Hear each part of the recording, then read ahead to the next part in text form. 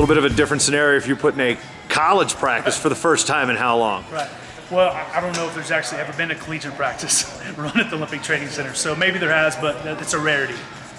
Well, interesting tie-in. We've got the first-year program, Wayland Baptist in Texas.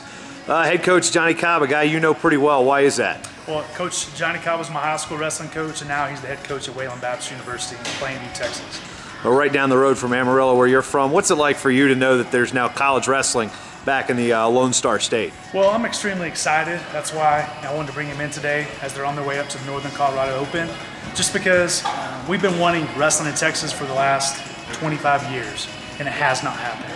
So now, fortunately, we have a club, not only a club, but a team, a college team that has the sport. Men's and women's wrestling. Men's and women's wrestling. And so I'm going to do my best to try to pour into that program so it can become successful. So as far as coming through, Coach Cobb contact you and say, hey, can we come in? Yeah, Coach Cobb just said, hey, Slay, we're wrestling at the Northern Colorado Open, we're coming through Colorado Springs. Could we just come in and look at the place? He just wanted to take a tour. And I said, well, better yet, let's come in and run a full collegiate practice and hopefully help these guys out.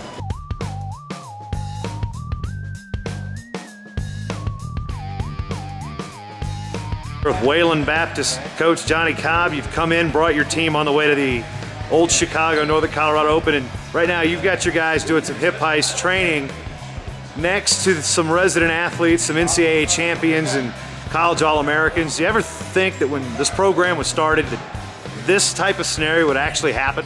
Oh yeah, I had a lot of confidence in getting this done, just in the fact that since Brandon Slay wrestled for me in high school, I knew it had a little in on that deal, but just for him to take the time and help coach my kids and work with us, he's always giving back like that to any and everybody. And he's got a little Texas in him, where he would like to see us be successful there at Wayland with the first and only college program in the state of Texas. So you got double duty with the men and the women, but you had a couple dual meets against Oklahoma City and another new program, Wichita Baptist, and got a couple individual victories there. But what's the growing process been at Wayland since they announced the program?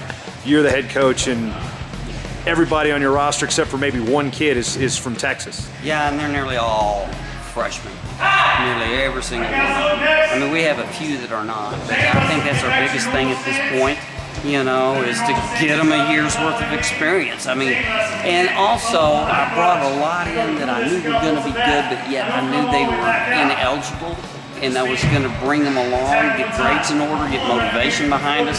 So right now, we had 38 kids come in on the men and 20 on the women, but I haven't ever had all the ones I need on board to actually compete yet. Next semester it's going to be a little better, and next year we hope to really start being competitive. It's been a process. You were kind of behind the movement to try to start a program at West Texas A&M, and that didn't quite work out. And then how did you actually land at Wayland? Well, I went down to WT the first time, one of the first times was right after Slay won the medal. Well, he and I went down there, a well thought up, well-rounded, great program that we presented to WT. I went down there every year since then. That's been over 10 years.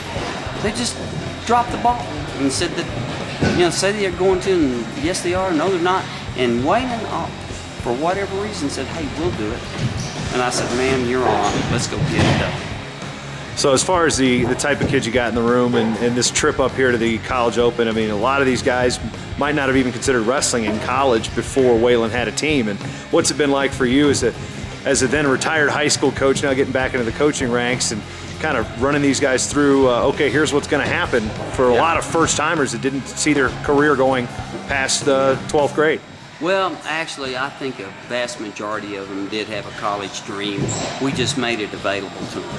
And they might not have gone on had we not established a program, but I think every single one of them, of course, had in their mind that they would like to be in a college wrestling program given the opportunity. We just simply were able to give a bunch of them the opportunity that may not have had it otherwise.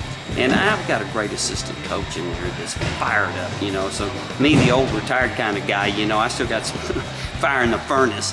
But, I've got a great assistant in there helping me out in a GA, and we even look to maybe bring another GA or two in next year. It's a developing program, and I'm trying to be patient this year. Well, when it comes to what Slay put through the workout, it was just some very basic things, working on bottom work, and you've worked on your guys with that alongside the Olympic Training Center here. Are there any things that you saw from Slay and the way he explained those moves that you're like, wait a minute, I remember teaching him something like that? Well, sort of yes and no, of course. I'm just glad I had a small part of Slay's development in high school, you know, and even in the kids program.